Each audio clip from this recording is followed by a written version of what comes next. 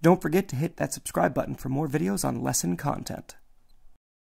Got no place to be, got no place to go.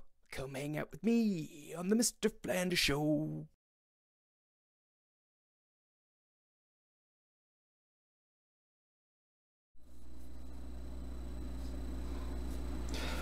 Top of the morning to you, everybody. Mr. Flanders here, and we are getting ready to dive into our science lesson.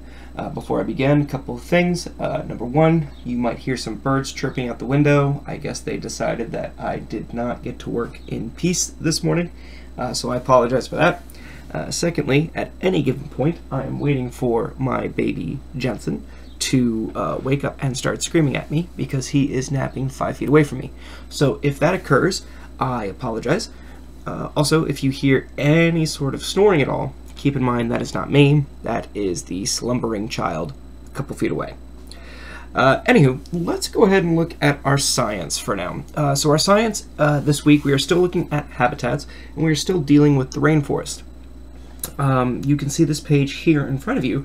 It says the rainforest.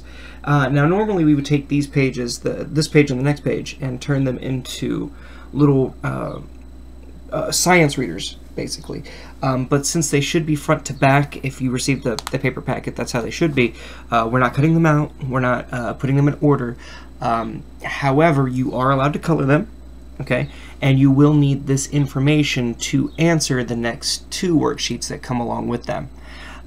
So these first two worksheets, they're not really work as much as they're just coloring and getting information. The two sheets after that, those are your worksheets to do. With that being said, let's go ahead and hop into some of the pages here for our science reader. As I already said, we are learning about habitats, and this week's habitat is still the rainforest.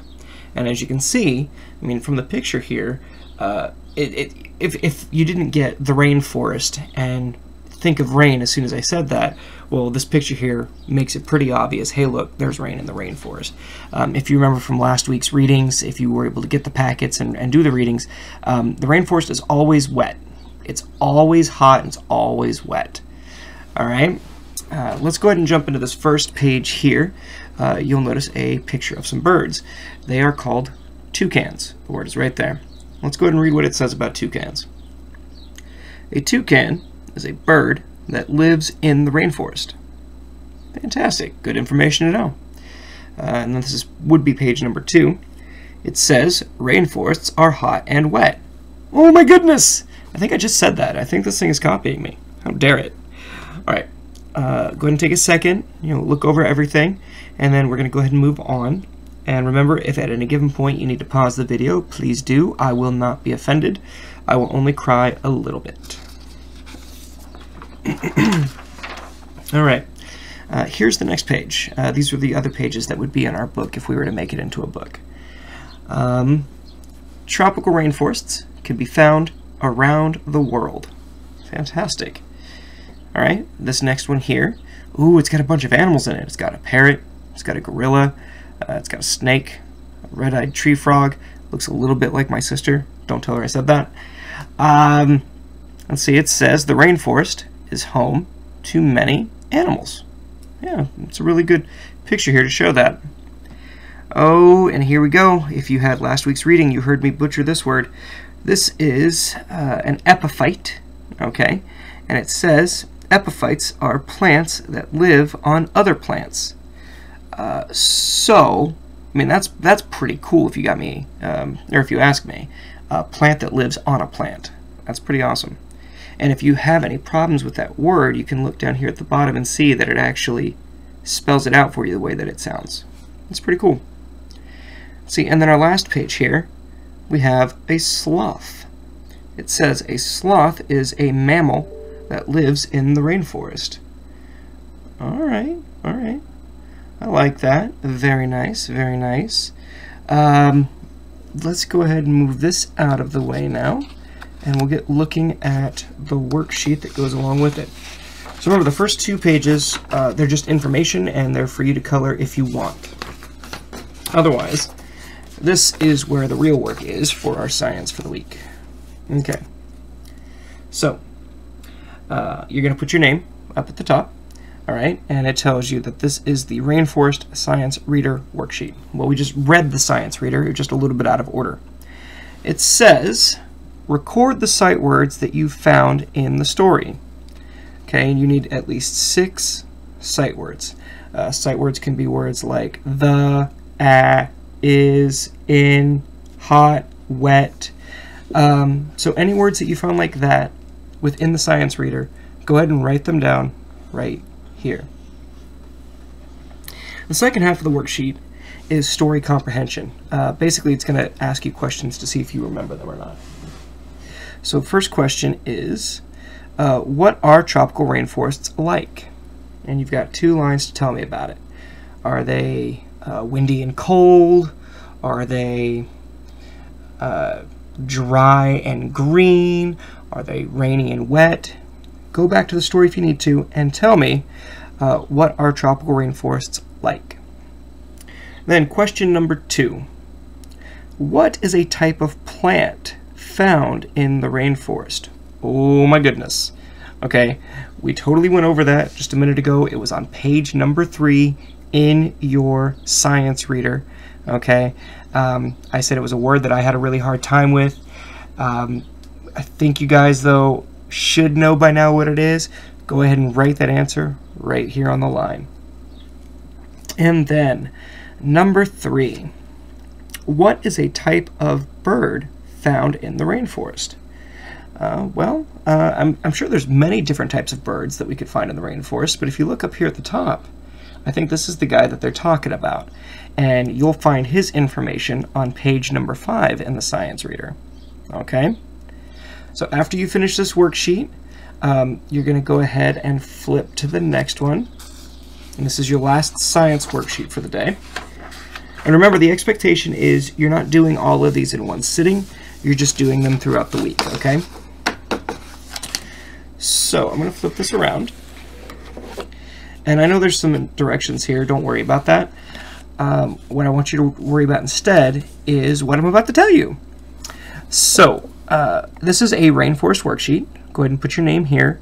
It's going to ask you 3 questions, and all I want you to do is draw what each one is asking for. So, for example, this bottom box right here, it says habitat. What I want you to do in this big square right here is draw a rainforest habitat. Draw what it looks like. Over here in this top box here, I want you to draw some plants. Okay, this is a great picture of what we were reading about just a little bit ago in that science reader. So draw some plants that you would find in the rainforest. Okay, and then your last one is going to be animals.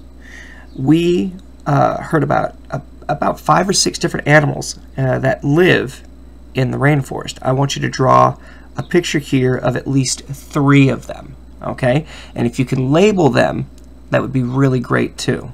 Okay, so if, for example, if you draw a bear, you're going to draw your bear, and then you're going to write the word bear. All right. Other than that, that is all you're doing for science this week. I'm trying to keep our science and our social studies light, just because I know that some of our reading and some of our math can be a little much. So I'm trying to dial it back a bit with that stuff, as well as our science and our social studies, because I want you guys to learn but not feel just completely overwhelmed. Oh my goodness. So on that note, I'm going to get heading off. I'm going to get ready for our social studies work.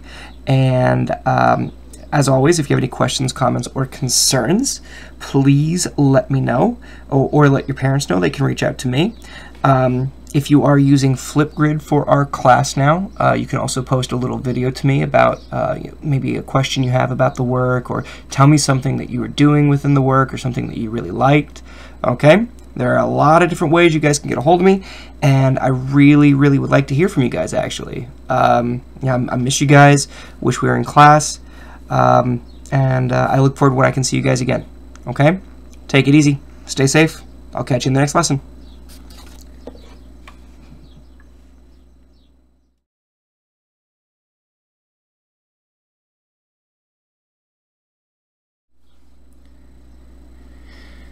Good morning, ladies and gentlemen. Mr. Flanders here. It is another lovely day for learning. I don't know if you can hear outside the window right now. There are birds chirping, the sun is shining, and I've got a baby sleeping 5 feet away from me. So if you hear some snoring, it's not me. On that note, let's go ahead and just dive right into this assignment. These 3 pages are going to be your social studies assignments for the week. They're pretty easy, just like the ones we were going to do during our week 1 of our curriculum. I know some of my friends were able to do that. Some of my friends weren't because of the printing issue. I know some of my friends were also having some issues with Google Classroom. For now, we're just going to keep trucking along. I'm going to keep making these videos for you and walking through the assignments as best as I can. The good thing is, again, just like we were supposed to have last week, and you might have had last week, these are some pretty easy social studies assignments. But as always, if you have questions, comments, or concerns, let me know or let your parents know. With that being said, we're going to go ahead and dive into this first worksheet. We are still working with timelines like we were last week, and this looks like a pretty cool timeline. Our first part of our timeline, our first event from the timeline is we come to school. The second activity is we have math. Our third activity says we have recess. Our fourth one says we have reading. And our fifth one says we eat lunch. So it looks like this whole timeline here is about what we do at school. So with that being said, let's go ahead and jump down to number 1. Number 1, when do they have lunch? Do they have it before recess, after reading, or before school? So to answer number 1, go ahead and look at the timeline here, this timeline for school, and answer, when do they have lunch? Make sure you're circling the right answer. For number 2, what would you add to this timeline? Draw it. So think about what we would normally be doing at school, guys. Think about the activities we do. We have, social studies, we have math, we have reading, we have our specials. Think about what you would like to add to this timeline here, and just draw it. All right? All right, let's go ahead and move on to page 2 of this activity. I'm going to move this up just a little bit. So this is a timeline that's incomplete, and it looks like we're going to have to complete it. In fact, that's what the directions say. Look at the timeline. Draw to fill in the boxes. So you'll see that this big box right here is blank, and it ties to the end of the timeline. This second big box here is also blank, and it ties to the middle of the timeline. The first activity we see is we come to school. And then there's the next activity, which is blank. The activity after that says we go home. And then the final activity is blank. What you can do to finish this timeline is actually look at the previous page. In fact, I'm going to bring it back up. You can look at this page here and see what the activities are that need to get put onto this timeline, okay? If you guys need, you can go back in the video, pause it on there as you're finishing up this timeline, or if you got the packet in front of you, you can flip through it. But this should be a pretty easy activity. We're going to go ahead and jump to the last page now. Okay. And we're actually moving away from timelines, and we're going to be starting, this is the introduction to our new unit, being a good citizen. And you'll notice that this activity is called being a good citizen at school. Let me go ahead and read this passage to you before we jump into the questions. We help each other at school. We listen. We share and take turns. We care for our class. We care for our school. We are good citizens at school.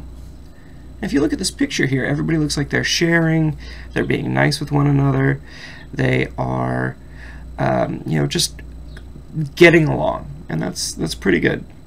Let's go ahead and look at the questions now. Question number 1. How can you be a good citizen at school? Well, answer A says we could run in the classroom. Ooh, that doesn't sound good. Option B says we could help each other. Okay, that's not bad. And then option C, stop listening to the teacher. Oh boy. Don't know if that's such a good option. Why don't you guys go ahead and go through those choices again and see which one is best to make you a good citizen at school. Remember, you could run in the classroom, you could help each other, or you could stop listening. Circle the right answer. And then number 2, what are the students doing in the picture?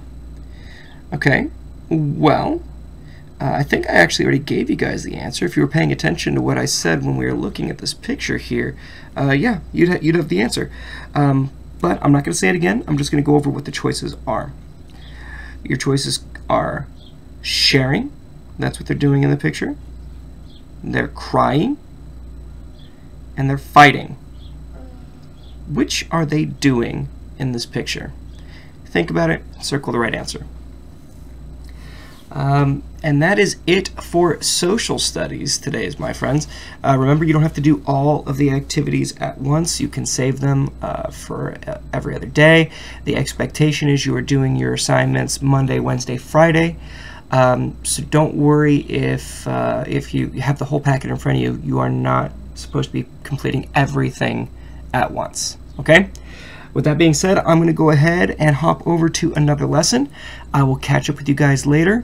I miss you. I wish we were in class right now, but I'm really glad that we're still able to continue our learning this way. With that, I want you guys to stay strong, stay positive, and I will see you all later.